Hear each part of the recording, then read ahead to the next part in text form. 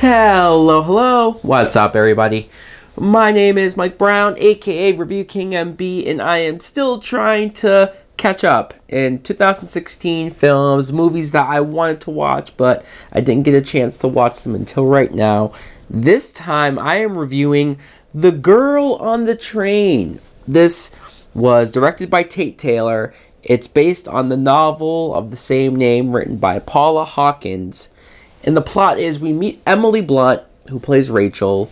And Rachel, we see her at the very beginning taking the train. She takes the train every morning, commuting. And you think it's for work. But no, it's not for work. Because she was married to this guy, Tom. But Tom cheated on her. He cheated on her with this woman, Anna. And the two of them moved into what used to be Rachel's house. They have a kid together now. So that's a little awkward. But Rachel uses this train commute every morning to pass by this house, to look at them, to almost stalk them. And she does this. She's been doing it. It's very weird. It's very out there. She also drinks. She's been drinking heavily. And it doesn't look good for her in her state of mind, her well-being. But when something mysterious happens in the neighborhood, something very bad, Rachel looks like the #1 suspect for many reasons. And so that's what this movie is trying to figure out. Did Rachel do something very heinous and something that she would regret? Now, what I think of The Girl on the Train is, you know what? I've looked online at some of the reviews for this movie, and they haven't been maybe 50-50 is what they've been. Some people enjoyed it. Some people are really hating on this movie. But you know what? I enjoyed it. I did. Look, I think the thing that I enjoyed the most about this movie, the thing that I was impressed about the most from this movie was Emily Blunt. Emily Blunt is so good. Just as this Rachel character that you buy her being down and out, being a drunk, being so out of it and just a mess, a complete mess. As attractive, physically as attractive as Emily Blunt is, when you see how she is now, just how hard she took the breakup from her husband, and you get tidbits about like he cheated on her, so maybe you might feel bad for her, but then you get some glimpses, some flashbacks of how she treated him as a wife and how terrible it was, and you go like, oh, okay, maybe I don't blame this guy as much as I thought. And she's so good at being pathetic, and just like you kind of feel bad for her because she's the main character. But then as you watch the movie, you wonder, well, how much of this can I trust? She's, as what we call, an unreliable narrator. And so a lot of this movie, you're wondering what's real, what's not, what is she seeing, or what is she, because she blacks out and she doesn't remember what happens, and she has to get told what she was doing in these blackouts. Justin Theroux plays Tom, her ex-husband, and this is a guy that I've seen here and there, but I didn't quite recognize that it was him until I looked him up. He was good in the movie. The woman he was cheating on that he's now with, Anna, is played by Rebecca Ferguson, who, again, I was looking at her during the movie and thinking she looks very familiar. I have to have seen her from somewhere. And when I looked her up, I realized, yes, she's the Rebecca Ferguson from Mission Impossible 5. The actress that everybody was talking about. She was so great in that movie, such a badass. And so it's surprising to see her here because she's still good.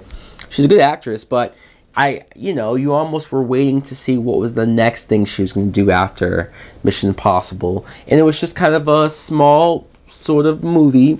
But again, she was fine. Haley Bennett plays Megan, who is the next door neighbor. She kind of has her own messed up side story going on. And some of the supporting cast, we have Luke Evans as Scott. He's Megan's husband. And Luke Evans has always been an actor that's been pretty decent to me. I've never loved him or disliked him, but this was, I think, his best performance for me, at least. Just a guy who has a little bit of an anger issue, but you understand it. Like when he finds out that his wife is cheating on him, and just, he's put through a lot. And I thought he sold it The supporting cast, Allison Janney plays a detective. Like I said, when something really shady happens, she's having to investigate it, and her number one suspect is Rachel.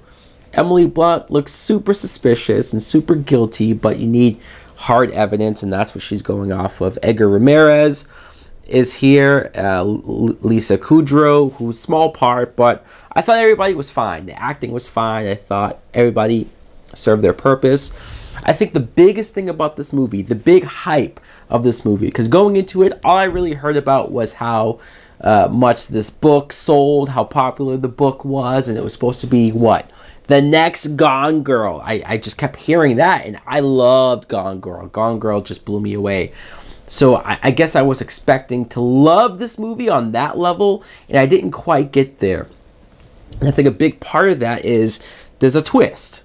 I'm not going to reveal the twist. I'm not going to talk about the twist really at length or anything. I'm just going to say that maybe because of the comparison to Gone Girl, maybe because I was aware that there was a twist, I was looking for it. And I figured it out pretty early, so I wasn't shocked.